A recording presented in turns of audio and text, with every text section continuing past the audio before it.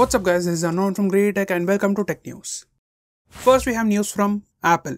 Now Apple is planning to adopt RCS from 2024, that is next year.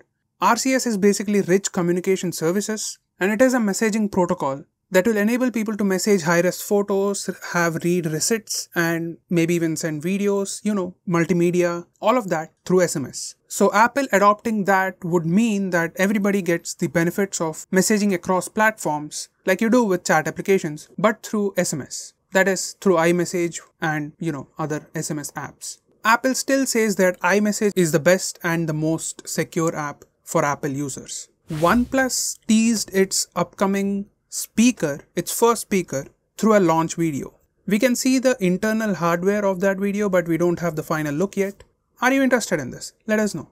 Apple did say that it will adopt RCS, but it also confirmed that the green bubbles, the green text won't go away. If this is not a problem, if you don't know what this is, great, you don't need to know further. But if this is a problem to you, then the RCS adoption by Apple is not a happy news for you. But I have a question for you. Do you have cross-platform interaction via SMS with people? If yes, let us know why you're not using WhatsApp or Telegram instead. Meta recently announced Emu Video. It is an AI image generation tool.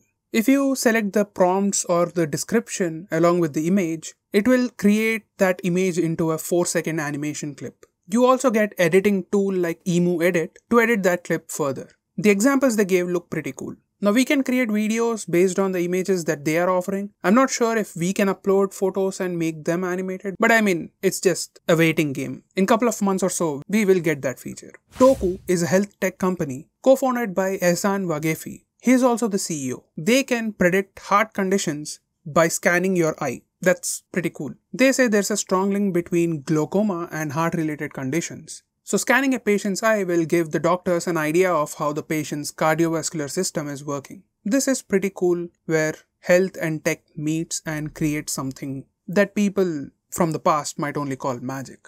Google brought a new AI feature where you can try clothes on virtually. So you can just pick a t-shirt and try it on your body virtually to see how it looks before you buy it. This is an AI shopping tool that will be widely used in the coming years. It has already been adopted by some companies like Walmart and Amazon, but not in the exact way that we see now with Google, but it's something similar.